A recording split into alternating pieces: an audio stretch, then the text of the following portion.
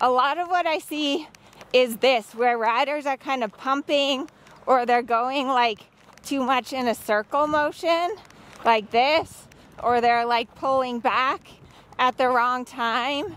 So you can see how hard it is for her to stay cantering, like when my hands are just doing crazy things. And it really isn't a good picture. Hello everyone, this video is about stop moving your hands all over the place.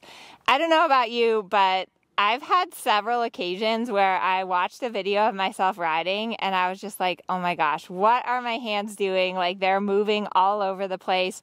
I was so embarrassed that I actually put a reminder on my phone that said, stop moving your hands all over the place. And it went off every day before I got on my horse, Harvey. So it did help me to stop moving my hands.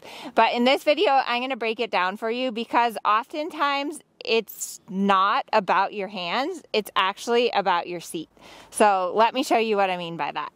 Okay, so first off, I'm going to demonstrate like the most common mistakes that happen.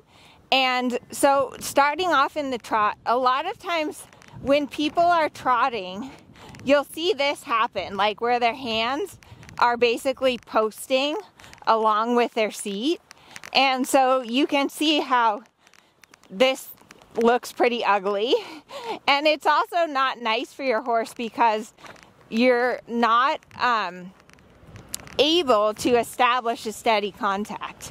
And then at the canter, a lot of what I see is this, where riders are kind of pumping, or they're going like too much in a circle motion like this, or they're like pulling back at the wrong time.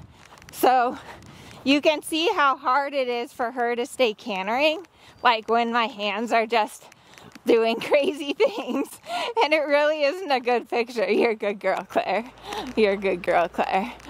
Okay, so that's what not to do. Do not look like that when you're riding, because Claire here she was very tolerant of that, but it's not nice for your horse, especially because we have metal in their mouth. And so when the reins go slack and then you pull on them, that's really uncomfortable for them. So you're moving your hands around too much. What do you do? Step one is actually to think about your seat and riding from your center, because a lot of times if your hands are flying all over the place, it's because your seat is not connected. So the main function of your seat is to follow and absorb the motion of your horse. And what I really like to think about for my seat is my center. So between your belly button and your spine, there's a lot of nerve endings in this area that control like your legs and your upper body. So anytime that I'm riding and I feel out of balance or like I'm bouncing, I really think about this area, pulling my belly button to my spine, getting connected to my horse. And a lot of times you'll find that if you fix your seat, you'll fix your hands. Let me show you what I mean. So I'm going to start off here just in sitting trot. And so like if in the sitting trot you're really bouncing and you're not connected to your horse, that's going to come in your hands and you're going to be kind of balancing on your hands. So I'm going to think about my center. I'm going to move my fingers a little bit. I'm going to put my hands a little lower. There. Good girl. Good girl. And now, you see how because I've fixed my seat and I've lowered my center of gravity and I'm sitting down on her, she's much rounder. So same thing at the canter. If in the canter, like my butt is kind of doing this, where I'm like posting the canter or I'm stiff, that's gonna ricochet up to my shoulders and my hands. So your hands are really a reflection of what your seat is doing. If I can sit in and get my seat connected to my horse, as the motion of my seat starts to connect to my horse, then the contact gets steadier And then you see my hands on their own solve themselves. Good girl. Ooh. Okay, so that's tip 1, is to focus on your seat. Now tip 2 is that your seat follows the motion of your horse's back, but your hands and your elbows have to bend and straighten to follow the nod of your horse's neck. So like when you're at the walk, your horse has a slight nodding motion to their head. So in order to keep a steady contact here in the walk, you see how my elbows are just a little bit bending and straightening to follow the motion of her neck. And so the motion in your elbows really is what allows you to maintain a steady contact.